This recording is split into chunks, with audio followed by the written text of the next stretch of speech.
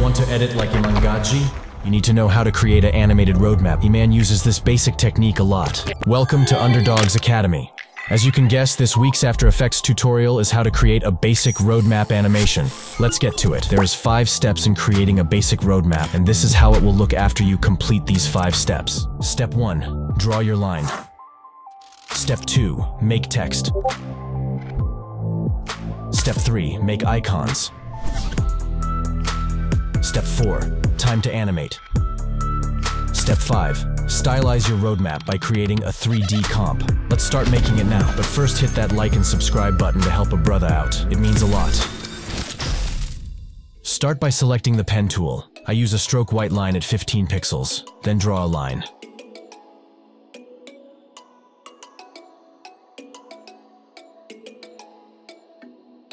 Make the line cap and join round by clicking the icon. Let's animate the line.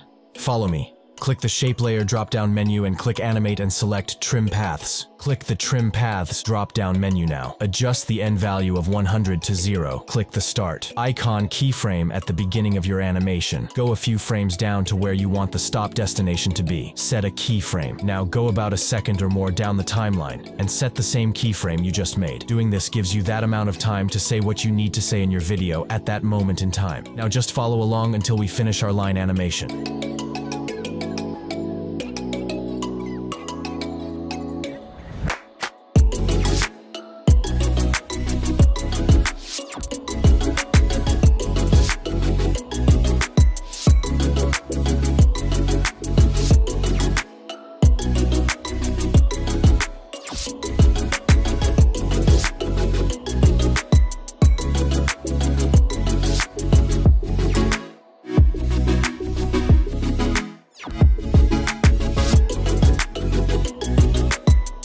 Imangaji always stylizes his line animation in some form of fashion. So let's stylize this one. Duplicate your line shape layer. The duplicate shortcut on the keyboard is Command or Control plus D. Open the drop-down menu on the new line layer and clear your keyframes. We are going to delay this line a bit from the first one.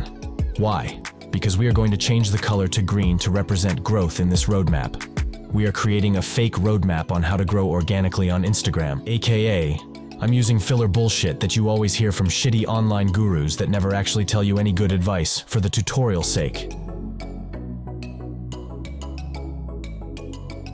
Now, going by the roadmap on how to create a roadmap, what is next on the list? Step 2, make text, and Step 3, create icons using AI, which we will use Leonardo AI. Leonardo AI is very good and free and fast, which I like when doing these kind of tasks. I will show the seed number I used to make which icon. I will leave the prompts in the description below. Now set your icons in order the way you want at your stop points for the line. And start making the layout for the roadmap. I do the same effect and style for every point icon and text too. Make this easy. So I will show only making one and then just fast forward to save your time. After making the effects on one, all you have to do is copy and paste effects and keyframes by using Command or Control plus C to copy, and to paste it is Control plus V. Also to note, I used Photoshop to just mask out the background on the AI icons I made. Canva is a free option to use if you don't have Photoshop. Make sure to center your icon and text so it doesn't look like shit.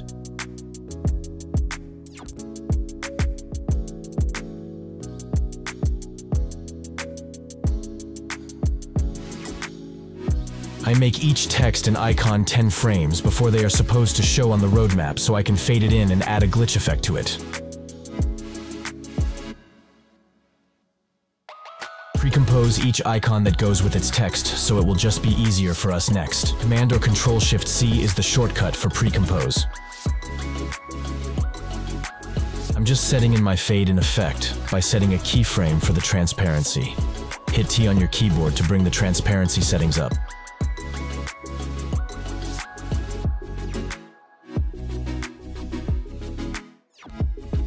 Let's change the color of our text now to white and highlight a keyword in green.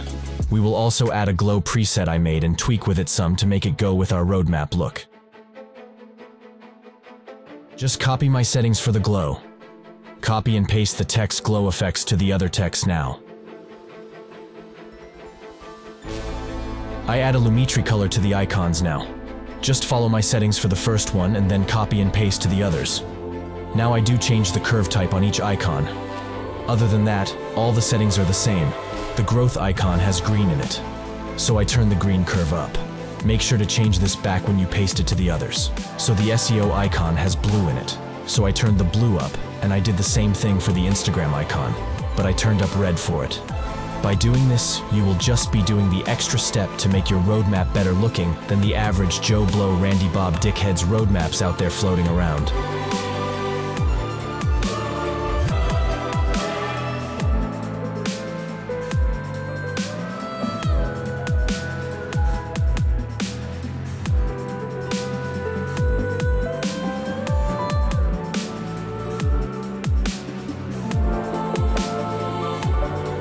I add an adjustment layer by pressing Ctrl or Command Alt and Y.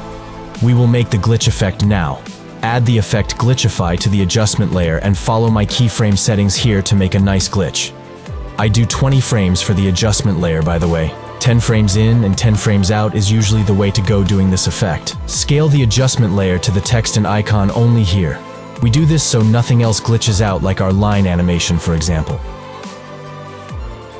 Press U on your keyboard to show keyframes on selected layer. Use my flowchart graph for the keyframes graph after you easy ease them by pressing F9 when the keyframes are highlighted.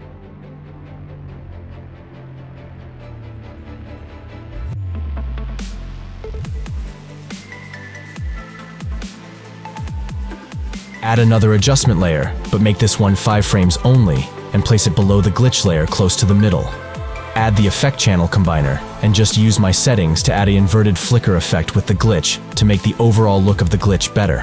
Make sure to adjust the 5-frame adjustment layer to your text and icon also, so the flicker only hits it.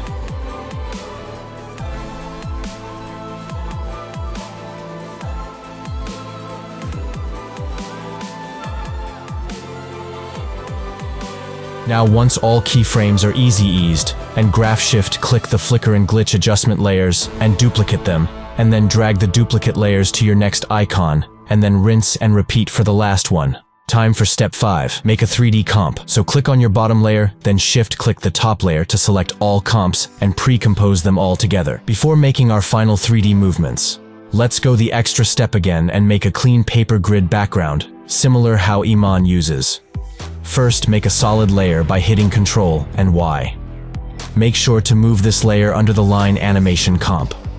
After the paper grid background is made, pre-compose both comps, and then we will start the 3D effects. Follow my settings to make this clean effect.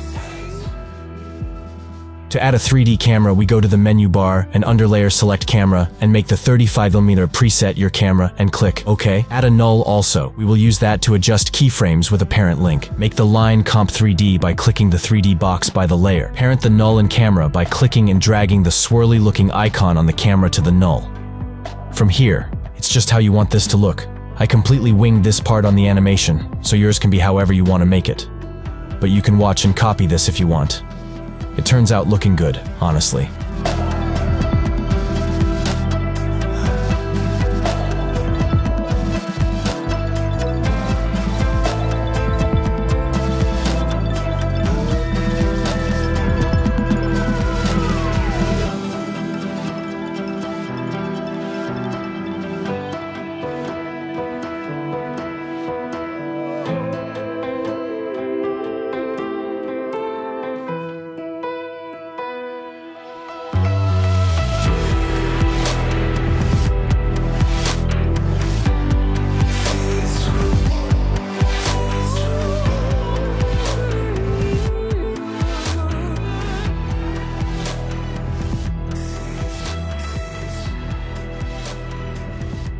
Pre-compose when you're done.